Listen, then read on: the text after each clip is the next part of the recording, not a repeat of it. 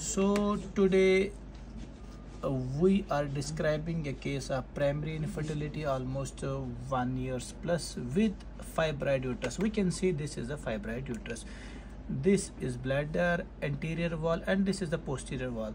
We can see on the grayscale, the fibroid is compressing the cavity into two halves. It's almost dissecting the cavity into two halves. This is the right part and this is the left part. So we will see on 3D ultrasound. 3D will give us a better picture of the uterine cavity. So this is posterior wall, fundal fibroid, Figo around 2 to 3. Figo 2 to 3. So let us check how is fibroid behaving here. So we can see this is a clear-cut Figo 2 fibroid. This is the fibroid compressing whole of the endometrial cavity. This is the right horn of the endometrial cavity. This is the left horn. This is somewhere internal os, and this is the cervical canal. This is vaginal canal. So this is the right part of the cavity. This is the left part of the cavity. This is the fibroid. So let us see how fibroid is behaving.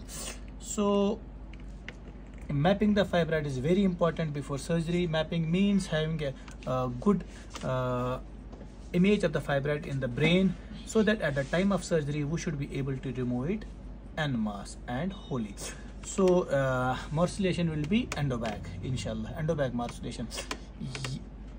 Again we can see the fibroid size around 3 by 3 size, small fibroid, but this fibroid will cause most of the problems in the both for menstrual disturbances as well as for recurrent pregnancy loss and infertility. Here is the fibroid, and hysteroscopy should be done so as to evaluate whether there is any septate cavity. So we can see, meanwhile, look at the ovaries. So this patient has around 1 nanograms per ml. In the same sitting we'll be giving PRP therapy so that her egg producing capacity will improve, and chromoperturbation, that is tube test, will be done in the same sitting of histolaparoscopy. Thank you.